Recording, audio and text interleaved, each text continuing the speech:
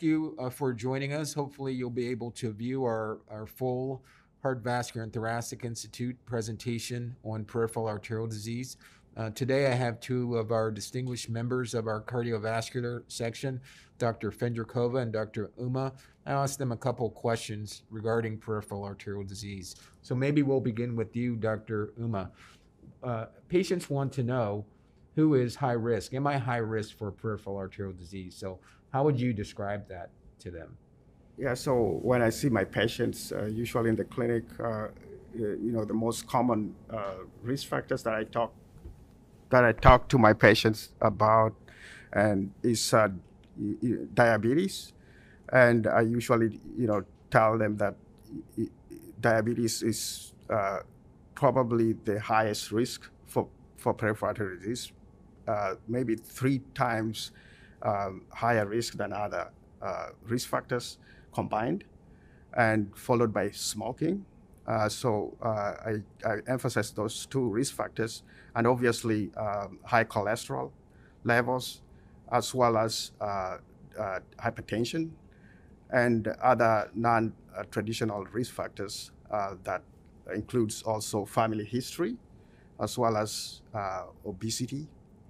And so I focus mostly on risk factors that are easily modifiable, and the patient is comfortable, changing those lifestyle in order to improve their disease. I think that's great. Diabetes, smoking, a person that has disease, atherosclerotic disease, heart attack, or a previous stroke, obviously at risk. Those are important features for family members and patients to remember. So Dr. Fendrikova, you gave a great presentation on the identification of peripheral arterial disease. So what should a patient look for in terms of symptoms they might experience?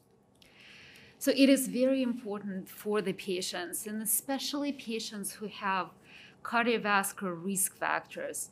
Those are the patients with diabetes, who smoke, who have high blood pressure, who have high cholesterol levels, to recognize the symptoms of peripheral arterial disease.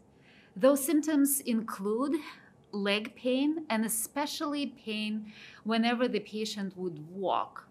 Every time that somebody would walk, the leg pain would start and would cause the person to stop walking, take a rest before able to walk again. We in medicine call this symptom claudication, and we recognize that this is one of those symptoms of the peripheral arterial disease. In more severe cases, patients may have the more severe symptoms of pain at rest, as well as the non-healing wound on the leg. So if a person has those cardiovascular risk factors that we discussed, it is very important to recognize the symptoms and seek evaluation. You should come to your doctor and ask, is it possible that I have the disease of my arteries? And then your physician will proceed with evaluation. This evaluation ultimately needs to include evaluation of the pulses, and we in vascular clinics are well aware that the exam of the patient is not complete without the patient taking off the shoes and us putting our hands on the pulses of the legs to evaluate for potential disease. And also, there are very easy diagnostic tests available to make this diagnosis. One of those basic tests is called ankle brachial index, and this is essentially a blood pressure cuffs placed on the legs and the arms and measuring and comparing the pressures. It is painless test, very easy to use, and it's widely available. We have the very capable vascular lab that exists in 15 locations throughout the greater Cleveland area, which is ready to help the patients whenever there is a need. I think that's so important to underscore that it's easily identifiable if we do the appropriate testing, which is a very simple blood pressure cuff essentially around the ankle, painless, a simple, quick, easy way to identify. And it's not only to identify peripheral arterial disease for procedures, but once we identify peripheral arterial disease, then we can institute the appropriate medical therapy to reduce the chances of that disease progressing, to reduce heart attacks, to reduce strokes. We're not identifying it just to do procedures. So that's really important. And I like your discussion this morning about best medical therapy. So maybe you can speak to the issue of cholesterol medication. Sometimes I see as a vascular surgeon patients that are hesitant to start a cholesterol, even though they understand they have peripheral arterial disease. Yeah, so in the medical therapy for peripheral artery disease, we get insights and guidelines that change to better manage the disease.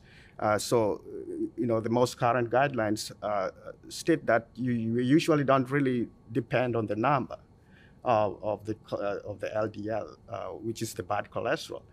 So long as we identify the risk factors, including diabetes, smoking, previous heart attack, really the numbers don't really come into play. We just treat with cholesterol pills.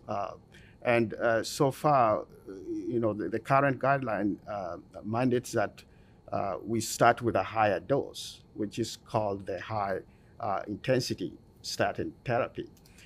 In the past, we really relied on the numbers, and those days actually, the outcomes were not as great because we are really treating the numbers, not the risk.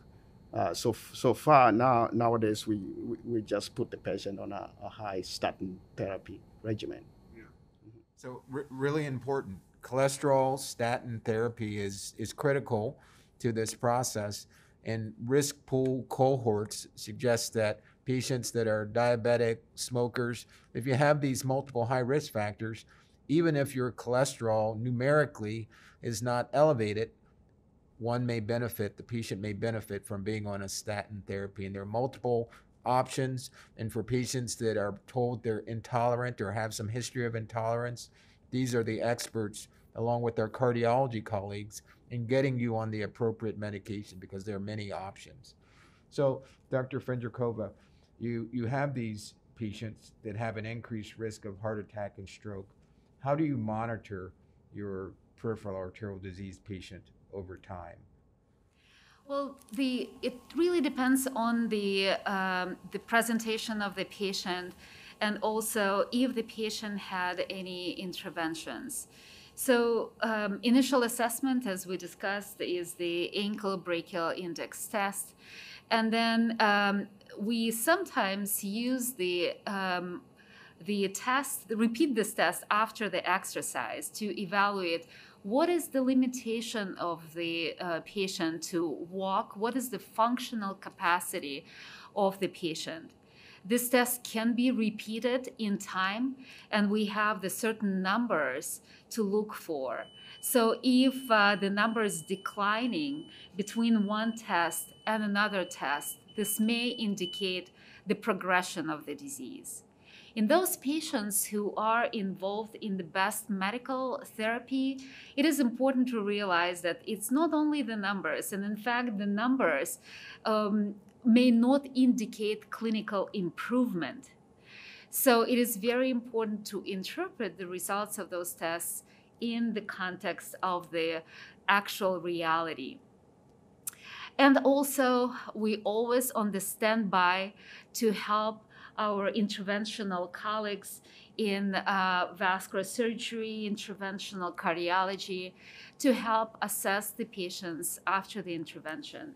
We have the readily available tests, including ultrasound, including more sophisticated tests to help assess the progress of the patients and a response to the therapy.